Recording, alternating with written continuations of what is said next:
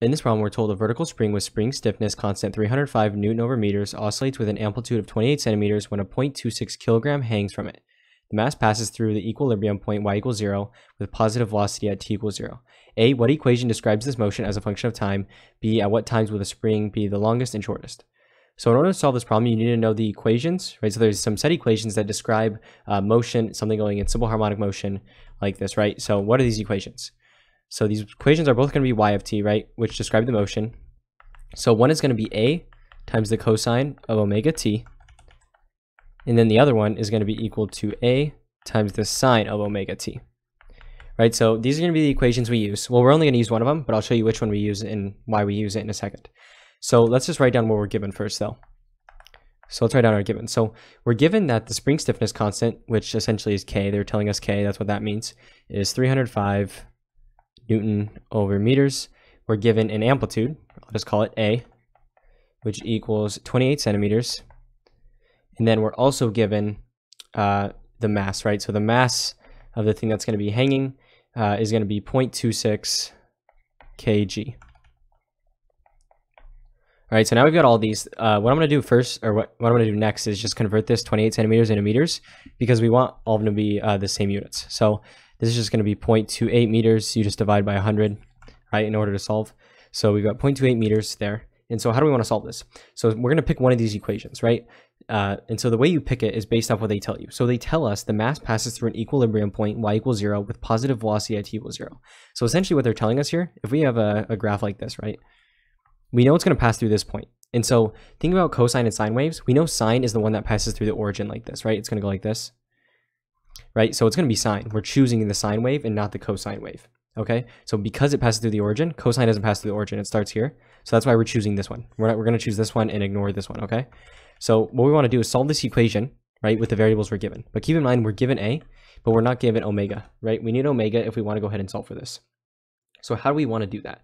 So what we're going to want to do is go ahead and solve for omega.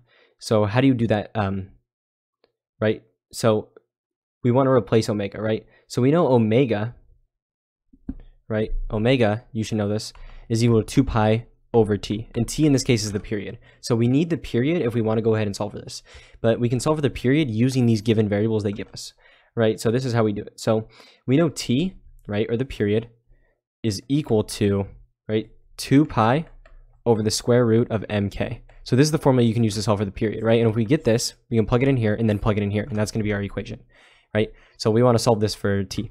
So 2 pi times the square root of m, which is going to be 0.26 over k, which is 305, okay? So if you go ahead and do this, right? So plug in your calculator, square root 0.26 divided by 305. And then you're going to want to take that number and multiply it by 2 pi. When you do this, you should get about 1.83, or sorry, 0.183. So 0.183, and then this is measured in seconds because it's a period. So 0.183 seconds, now we have t, right? And so since we have t, y of t is just equal to a times the sine, plugging this in, 2 pi over t times t, right? Just plugging this in, right? Because this is where that is. Now what we can do is just go ahead and plug stuff in. So y of t, if we're going to plug it in, it's going to be equal to a, which we know is the amplitude, which is 0.28, right? 0.28 meters multiplied by the sine of 2 pi over t, right, which we just calculated, 0.183, multiplied by t. Right, so keep in mind this is in seconds. But yeah, so y of t is going to be equal to, let's just simplify it a bit more, so 0.28 meters times the sine, and then you're going to want to do 2 pi, right? So plug in your calculator, 2 pi, and then divide by 0.183. So when you do this, you should get about 34.3. So it's just going to be 34.3.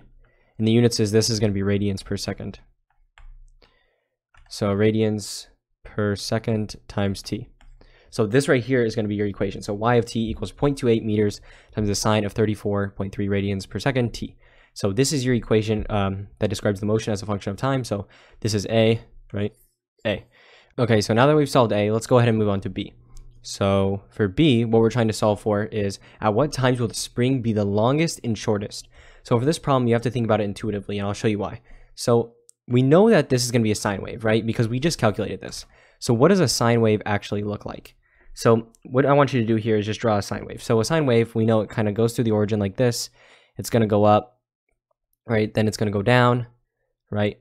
And then it's going to end back here. This is going to be one period, right? A period is where it goes all the way and then back to its starting point, right? So it's going to stretch, right? And then go back down and then up. So think about how this works, right? So this whole length is a period, okay?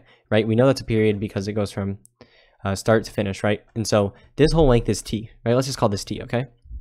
So this is one period length. And then we know how a sine wave works, right? So these lengths, if I divide them up, right? These points, these are all going to be 1/4, right? 1/4 the length, right? So the farthest point is 1/4 away. These are 1/4, right? All these are 1/4, right? That's just how a sine wave works. And so since we know that, we can label each of these distances, right? So these are each is 1/4, right? Of t, right? T is just the whole period. Then we know this distance right here is just going to be 1/4 t, right? Because it's 1/4 of t. Then what's this distance, right? Now we want to do this whole distance. So it's just 1/4 plus 1/4, which is 1/2 t. Well, what's this distance going to be, right? It's 3/4 added up. So just 3/4 t. And then this is just t, right? So we know that at its highest point, right? Because this represents, this is the y, right?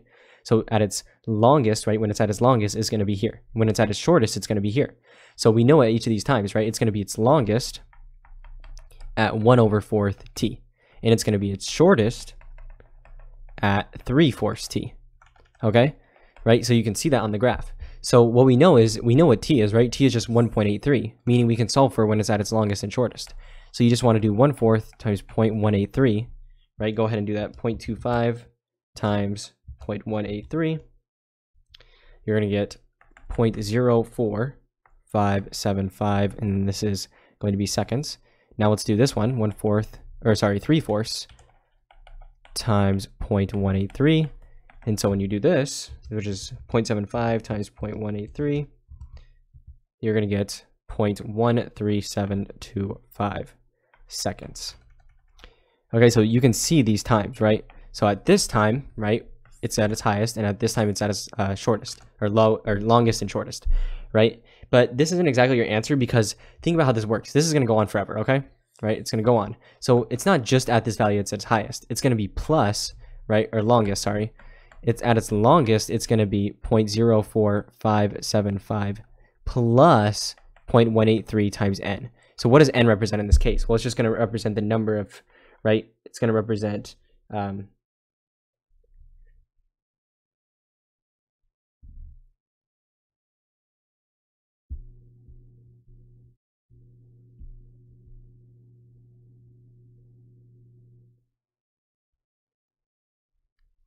yeah, so n is just going to represent the number of oscillations, right? Because if it goes around like this, like, let's just draw it. N, right? So you could do it right here, right? So imagine this is it, right? So we know this is 0.04575, right? Plus 1.83, where would that put it? Or 0.183, it'd put it right here, right? So because it goes around, and we did the same thing here, it would be here, right? If we added 0.183. So we have to add them. We have to add that value, right? Because it could be any number of oscillations we don't know. Right, we just want to specify to make sure. So you just do the value plus 0.183 n, right? So n is just the number of oscillations. But yeah, so just keep this in mind.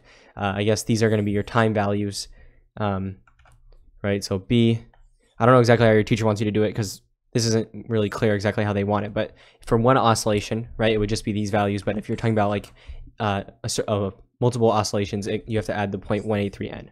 Right, just like when you add the 2 pi when you're going around like a circle. But yeah, so this is your equation. This is going to be your answer. And make sure you specify this is in seconds, right? But yeah. So these are your answers, and hopefully you found this useful.